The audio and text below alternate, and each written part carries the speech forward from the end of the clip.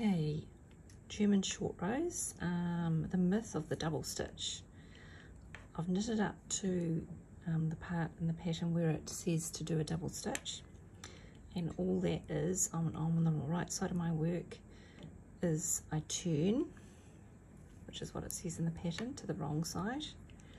and then I slip that first stitch with the yarn in front to my right needle,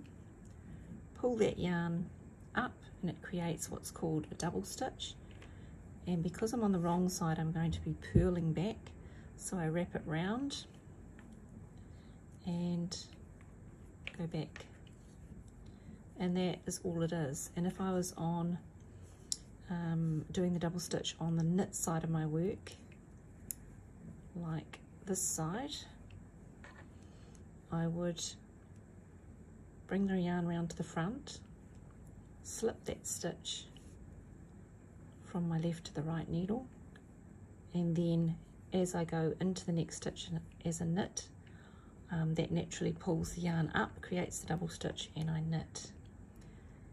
And that's all there is to it. And then when you come back later on and you have to knit the double stitch, so you come along to where you've created your double stitch, and all you do is knit right through the whole double stitch as if it's one. And the beauty of the German short rows is we create a longer side where we need it in our pattern, and then we've still got the shorter side on the other side, so it creates extra length where it's needed.